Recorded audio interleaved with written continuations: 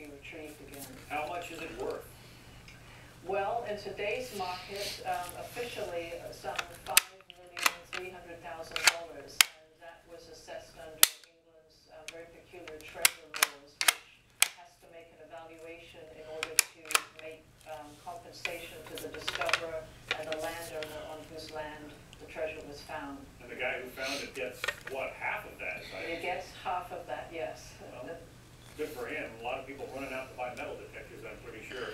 It's a big passion, yes, in England. There's the gentleman who found $5 million worth of 1,000-year-old artifacts buried in that farm field in England. Caroline, it's a fascinating story. Thanks for sharing it with us.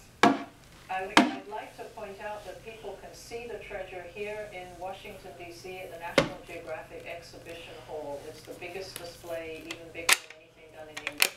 I'm there. We'll be right back. Caroline.